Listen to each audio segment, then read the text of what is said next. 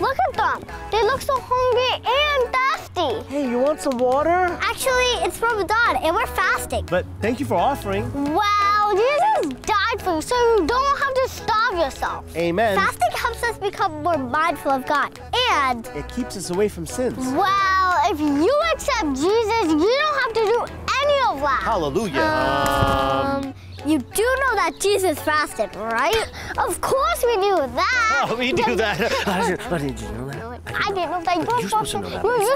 You're supposed to know because you're my father. In Matthew 4. Jesus fasted for 40 days and 40 nights. Dad, they're right. It's here in the Bible. This isn't Yeah. Man, how'd they know? Fasting teaches you patience and helps you become more thankful of God. You're supposed to know. I don't know everything. Now I'm upset. You're supposed I to didn't know, but you I read didn't it all the time. I know, but I didn't know that this is what Here's fasting. the Quran.